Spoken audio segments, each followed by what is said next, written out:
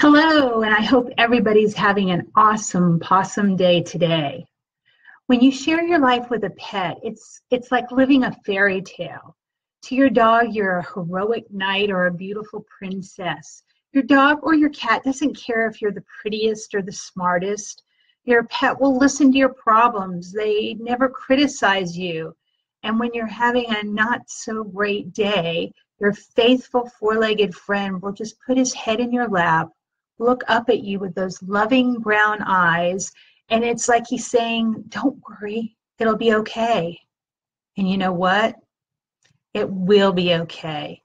Cheering up humans is one of a dog's greatest tricks. Today is April 26th. It's National Kids and Pets Day. So I want to talk to you a little bit about things you can share with the next generation of animal caregivers, the younger set, because so many of you listening today, like me, have had 1, 2, 3, maybe 10 or 20, or those of you that pet sit, maybe hundreds of amazing animals in your life. And it's just so important that we, pass that on, that pets are part of the family, that we never go back to, the dog living out on a chain in the backyard, the cat roaming and, trying to catch his food for a meal, but that we really, instill in the younger generation that pets are part of the family and encourage that companionship. A lot of you have heard me talk before about zooea. If you've taken a pet first aid class, or even if you remember back to your days of biology, you remember zoonosis or zoonotic diseases, diseases that transfer between species, things we can get from animals. And obviously rabies is one of the first ones that come to mind, but ringworm and giardia, tick-borne diseases like Lyme disease, Rocky Mountain spotted fever, toxoplasmosis from cats, and so on. Well, a few years back, a new, I guess Webster's Dictionary or whoever's doing it these days coined a new word, and it's not zoonosis, but it's the inverse, zooea. And what zooea means is it's actually scientific proof that animals improve our health. Not that they give us a disease, but they actually improve our health. They make us get our butts up off the couch to walk the dog. A lot of people have quit smoking because we've learned that secondhand smoke is equally bad for dogs and cats as it is for other humans. People that are elderly or shut in for some reason actually get out and meet people because they have to get out and walk the dog. There's all kinds of studies that have been done about animals lowering blood pressure, calming us down.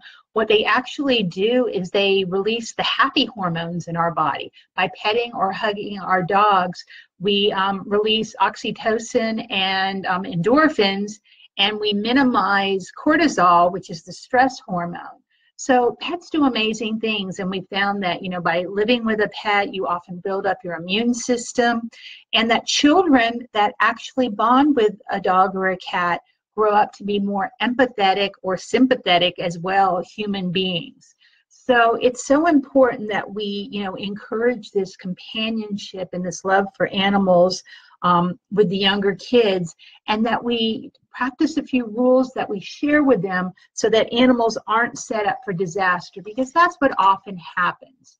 So, when a younger child meets a dog, one of the first things I always tell them to do is to stand like a tree, stand still, not stiff and nervous, but stand still and let the animal come to them.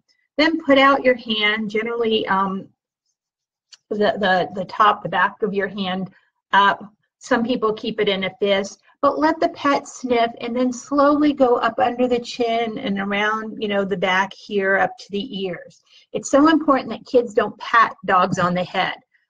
It looks like a slap, and it's very scary to one of our, canine friends, and it's not surprising that they might bite or nip or something, along those lines. I also feel no matter what age we are, it's important we talk to the dog or the cat as we're doing something. Those of us that are older and maybe giving medication or taking the temperature, doing any kind of first aid technique. An animal trainer friend of mine, Jen Freelick, if she's out there, was one of the people that really introduced this to me, and she's just amazing what she has done with her Rottweilers and Pitties and other dogs over the years. But it's just kind of talking them through. A lot of, there are some amazing dogs. They say border collies are the smartest. Whether they are or not, I don't know, but there's one border collie that knows at least 1,000 words, so it is said. I'm sure all of us think our pets pick up on a lot of the words we use. But if nothing else, a lot of the thinking is that so many of us think, oh my gosh, the dog is at the door waiting for me when we get home. He knows I'm coming. And a lot of the studies that have been done is that we're actually sending mental pictures of us rounding the corner, pulling up in the driveway, and that's the vibration that the pet's receiving. I don't know if we'll ever know all of this stuff for real or for not, but I think by talking to the pet, number one, it keeps you calm. You're going through the procedure. Your pet is noticing a calm demeanor. There's a calmness to your voice, and you're just sharing and relating to the animal. So I think that's always a good thing. So, when a child meets a dog, before he even approaches, it's good to talk to the dog from a distance and say, I'd like to come over and pet you. I'm going to put my hand out and let you sniff me. I'd like to scratch behind your ears, and so on. So I think those are always good introductions, and always teach kids to ask the adult as well if they can pet the animal before they begin to do so. We all know that, sometimes things happen. Kids can stumble, they can fall onto the dog, they can try to get up and actually pull the tail or grab at the ears. A lot of it's accidental, but there's just so many things we need to instill in them so that those mistakes aren't made. I've got a little pop-up here I want to get rid of so I can see who's all here joining me today. Hey, all of you guys, it's great to see you. Or have you see me and I get to see your names. I'll have to figure this out one of these days so I can see you guys as well. But anyway, some other things with the kids. If they see a stray or injured dog, to not, go after it like Pet Safety Crusader probably would have, even when she was too small, but to, get an adult so that the animal can get the help he needs. To provide their own pets with food and water. If there's ever anything that's not looking quite right with the pet, to ask a parent to check it out and get them veterinary care. I think it's wonderful if the kids can go along to the veterinarian. I know sometimes it's during school days, but so that they can go through the process and really be there for their best friend, like their best friend wants to be there for them. Kids can go around the yard, and if you have a fence, they can, be on patrol to make sure there are no holes that have been dug or any breaches in the fence so that their dog can't pull a Houdini act, and that they're going to keep, their pet safe. Also, if they do see a stray dog, to never yell at it or throw their hands or make loud noises if the pet isn't threatening them, because if they're just scaring a pet away, it's very likely they can scare them into traffic, and then that dog will be hit by a car. Always, other reasons for doing that if a child is feeling threatened and needs, a pet to stay away. But it's just one of those things out of play or whatever, when you try to scare a pet away and they dash. That's why one of the things I always say is that if you are walking your own dog, for instance, and we've talked about this, what you do if a stray dog approaches you, and some people say to have an air horn, some people to say have a can of rocks, some people to say have an umbrella or something else. But whenever it is something that will startle an animal or make a loud noise, I just, number one, always say make sure you have a good grip on your pet so your pet won't be chased into the street. And, just do take care to notice the environment so that as much as you don't want that stray animal to hurt you or your pet or your child, that you don't, cause it any undue harm. Having kids get into the process of learning to bathe and brush their pets is so important, but the big thing here is supervise, supervise, supervise. You don't ever use an animal as a babysitter. I know we've seen the Our Gang movies, or I'm really dating myself on that.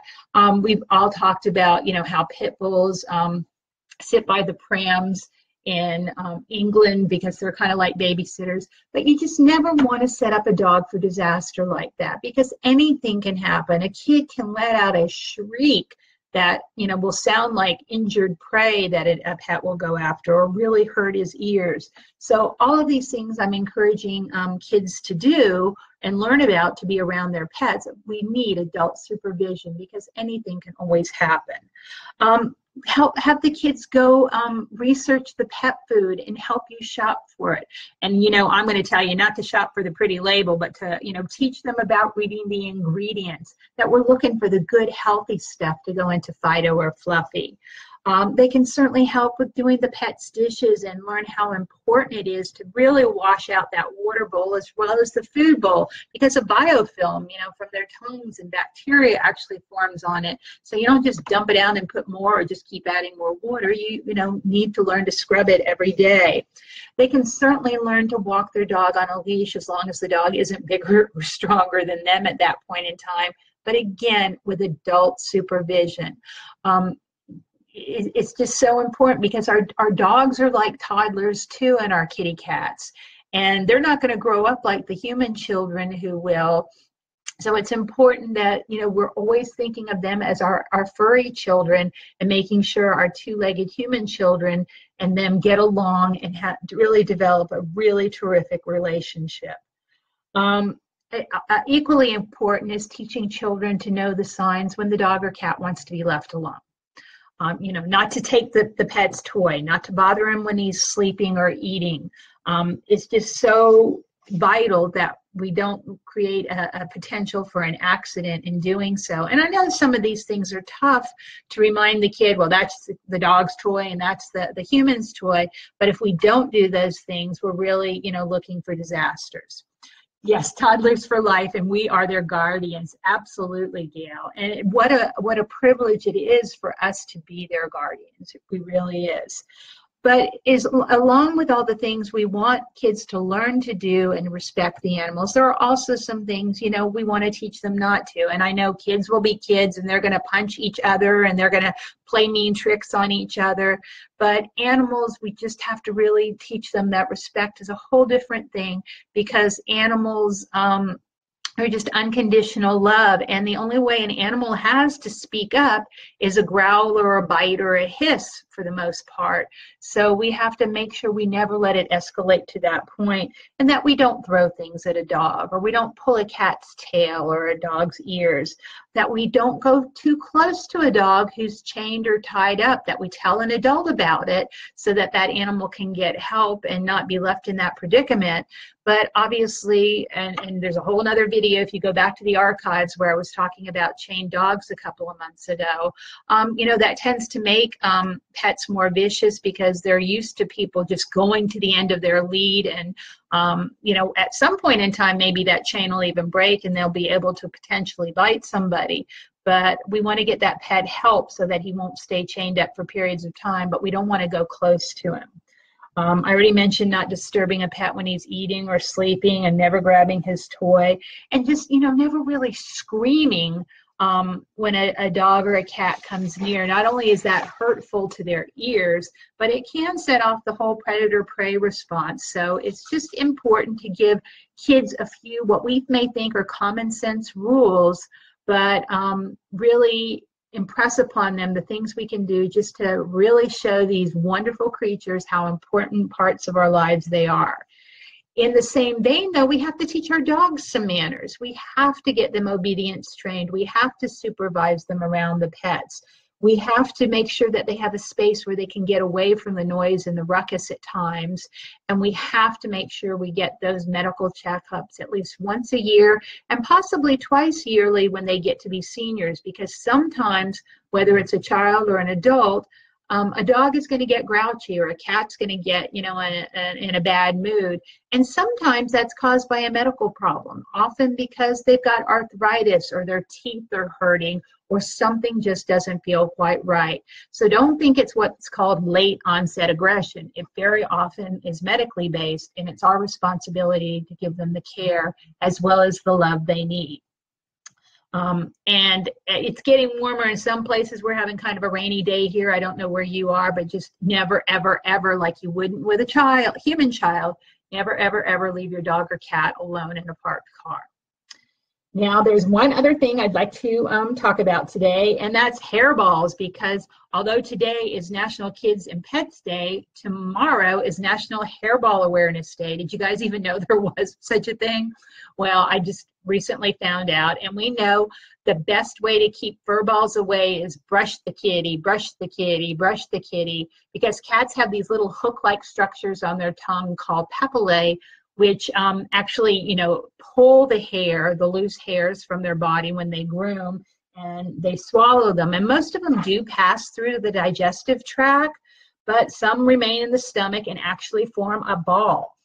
And we call them fur balls or hair balls.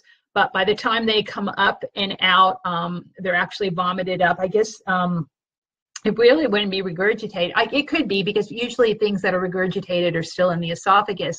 And when a fur ball is a ball in the stomach, but then it has to pass through that narrow opening, which is the esophagus, that's why they become, you know, these long, narrow, kind of pretty much disgusting things that, especially when we get out of bed during the night and step on one, we're really grossed out. There can be a lot of hacking and gagging and retching that goes on first. But if you ever are noticing that, you know, there is a lot of that, and that the gagging and the hacking and the retching and the fur ball isn't coming up, if the cat's having vomiting, diarrhea, lethargy, loss of appetite, difficulty breathing, anything that's not quite right, do have a veterinary visit. But, you know, very often cats will, you know, cough up a hairball. And one of the best ways you can do to try to alleviate, try to keep them going through the system, number one, like I said, is brush the kitty, brush the kitty, brush the kitty, so you'll get more of that hair out and they won't digest it. But also you can feed high fiber foods. There are some pet foods on the market that actually say they have a hairball reduction formula. The ones I've read for the most part do seem to just be higher fiber. I hope it's not really something that's dissolving the hairballs, because we don't want to think about all those chemicals going in our pet.